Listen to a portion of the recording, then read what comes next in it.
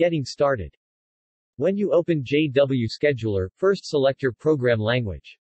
Next, enter your first name and email. And then click Start. Carefully check that your first name and email is correct, and then click Yes. If you are the first person in your congregation to use JW Scheduler, click New Congregation or Sample Congregation. If another brother has already created a JW Scheduler congregation, select Open Congregation. If you are currently using Majestic KHS, Hourglass or other software, you could select Import Congregation.